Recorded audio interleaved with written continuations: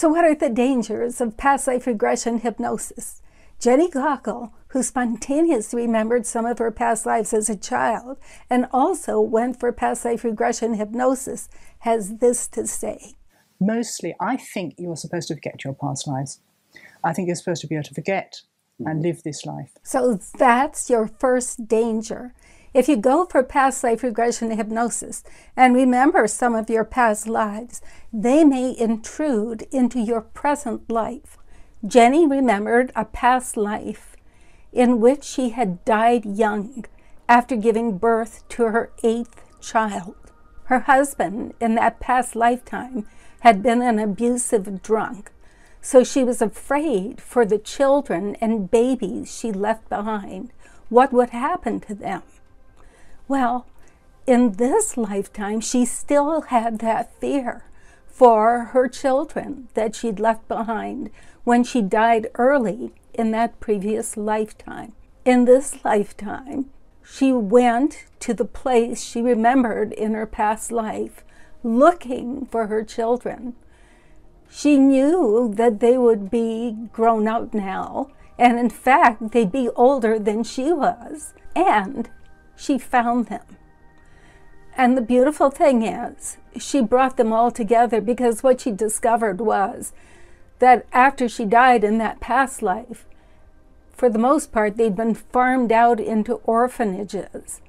And some of them didn't even know if the rest of the children had lived. So in this life, she rounded them up and basically brought her children together again. This is a wonderful example of a mother's love lasting through lifetimes. And it's taken me this long to be able to resolve enough of my past lives that I can now feel I can live in the present. Hello, hello, hello. It's Carol Ann Chapman, and I'm the author of When We Were Gods, which is a chronicle of my past life memories of the lost city of Atlantis. I received a comment to one of my videos on my memories of Atlantis from Vijay Surya Aditya. He said, "Your regression sounds fascinating. It is something I've often considered, but alas, I lack the courage." Well, Vijay, you're not the only one. Many people wonder, what was I in a past life? Do past lives exist? Is reincarnation real? But when it comes to going to a past life regression hypnosis, I asked a number of people after I received your comment, and one man said he was afraid that he would go crazy if he was hypnotized, or he would act in a crazy way. So you're not the only one. However, I, on the other hand, when I went to the hypnotherapist, I was so desperate because I had a physical problem. I had been gaining a pound a day because of a hormonal imbalance. And even though I had my fears, I really didn't care. I just really hoped that I would get some help. In addition, my hypnotherapist was very well qualified and had come highly recommended. Nonetheless, as a result of Vijay's comment, I wondered, are there dangers to past life regression hypnosis? So I did a search online, and guess what?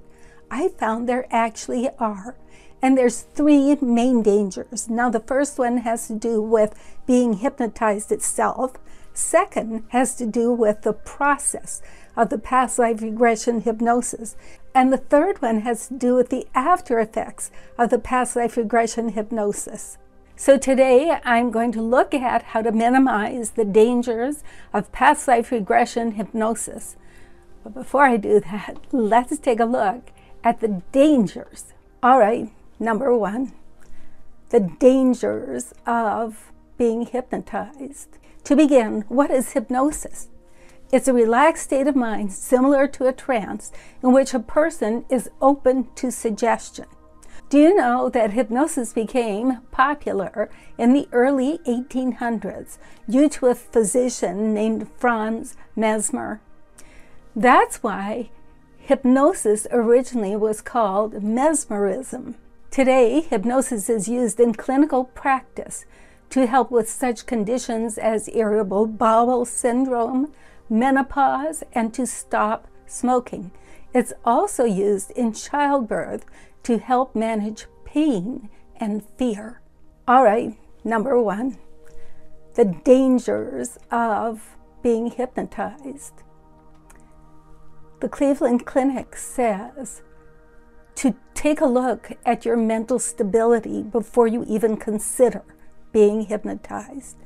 Because if you are severely mentally ill, for example, schizophrenic, bipolar, or deeply depressed, it's not a really good idea to undergo any kind of hypnosis. In addition, keep away from hypnosis if you have hallucinations, meaning if you see things that nobody else sees.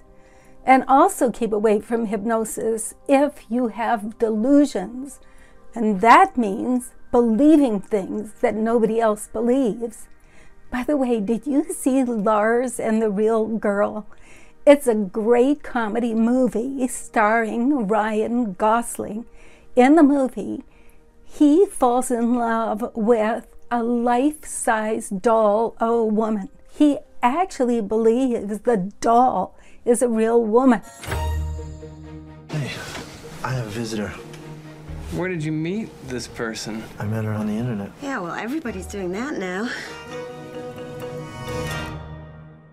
Now that is a delusion. Finally, hypnosis might not be a good idea for those people who misuse drugs and alcohol. But where does past life regression come in to hypnosis? As it turns out, as long ago as 200 BCE, a Hindu scholar used something called reverse birthing to help people relieve themselves of the accumulation of the karma of their many past lives. You might have heard of the word karma. Well, it could be defined as your fate or destiny as a result of your actions in your previous lifetimes. So, it turns out that past life regression has been around for over 2,000 years. Recently, past lives became popular in the early 1900s in the United States because of a psychic called Edgar Cayce. He originally would go into a trance and give readings while he was in trance. He could self-hypnotize himself, and he would give these readings for people who requested his help. These would be health readings, and he would talk about what was wrong with their systems and their body, and then he would give suggestions for how to heal their problems. And there were many successes. Now, it was during one of these readings that he mentioned someone's past life. And after that, people wanted to have readings about their past lives. But past life regression hypnosis didn't really explode in the United States until Bridie Murphy. In 1952, a young woman allowed herself to be hypnotized during a party. And to everyone's surprise, when she was hypnotized, she ended up going to a past life in which her name was Bridie Murphy and she was in Ireland. Wow. This caused a sensation. The newspapers picked it up. A book was written about it. People started having come as you were parties. There was a cocktail invented called the Reincarnation cocktail. Basically, there was a huge uproar suddenly about past lives. And of course, then there were detractors who said it had to be a hoax. She made the whole thing up. And even though she went to Ireland, or someone went to Ireland, they explored the places she'd been, and for the most part, she was accurate. These detractors actually gave the whole subject of past life regression a whole bunch of energy and a whole bunch of press. So now that we've gone over the history of past life regression hypnosis, let's go on to the dangers associated with the past life regression hypnosis session. Probably the biggest danger you'll face in a past life regression is that you will have a memory of a lifetime in which something really challenging happened to you. For example, how Jenny Cockle remembered dying in her past life. And there might be other shocking things that come into your memory: violence, terrifying things, wars, things like that. In my past life memories of Atlantis, I was shocked to discover, for example, that I could levitate. Another danger you may face in the actual session of your past life regression hypnosis is that the person conducting the hypnosis may lead the patient on. For example, they may ask a question such as, what kind of town are you in? Well, it might turn out that the person is remembering not a town, but a forest, or a cathedral, or a barn. And they will get confused since they're so highly suggestible in that hypnotic state, and may think, oh, I should be in a town. And that would confuse them. So that's another danger of past life regression hypnosis. Something that I felt afraid of before I went for my first past life regression hypnosis was that the hypnotherapist could control my mind. However, I did have an example of how much in control of the session I really was.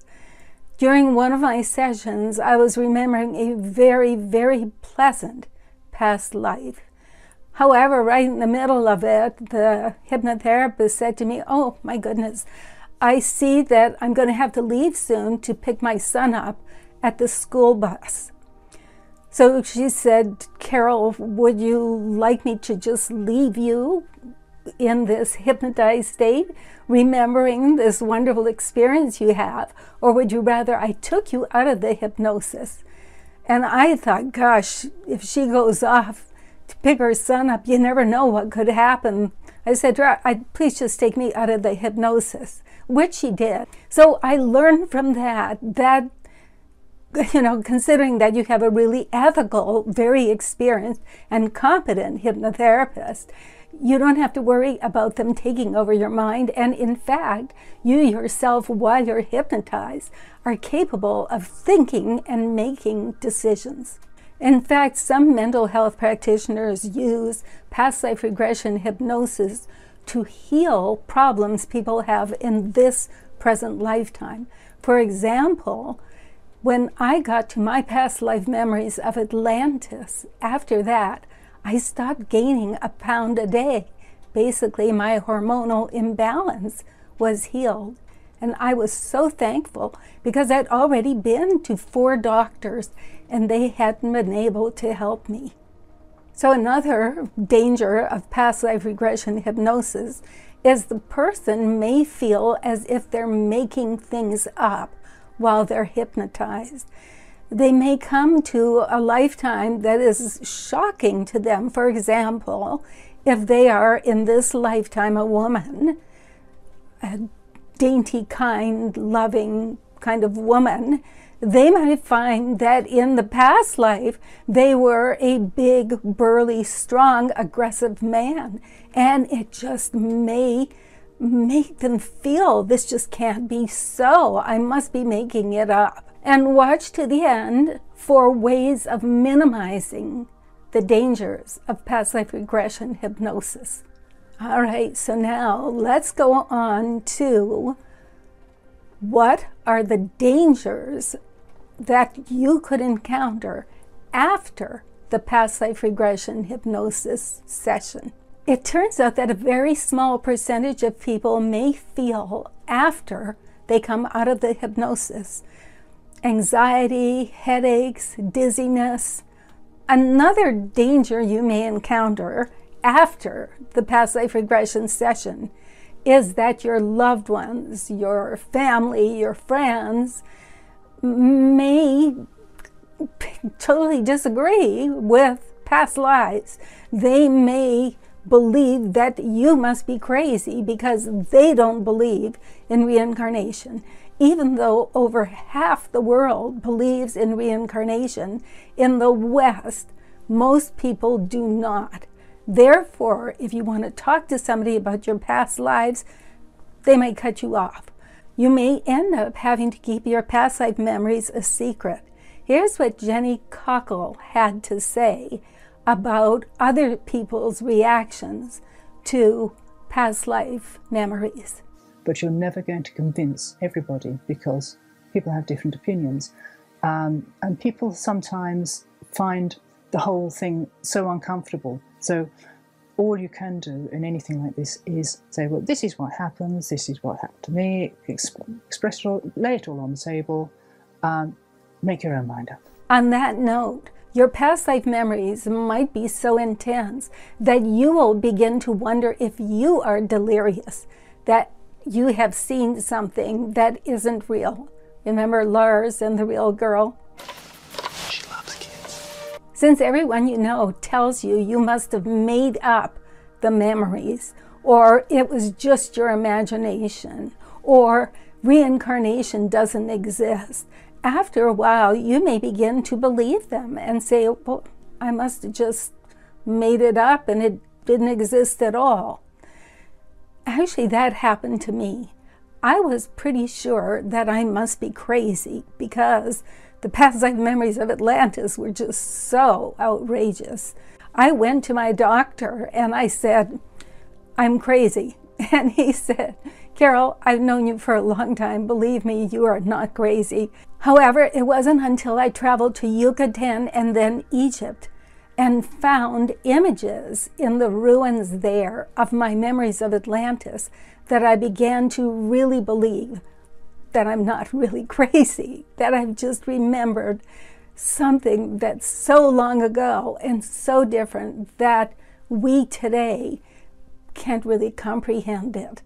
Of course, as Jenny Cockle said at the beginning of this video, your past life memories may begin to intrude in this lifetime. For example, how I traveled to Yucatan and Egypt looking for proof or indications that what I'd remembered weren't so crazy.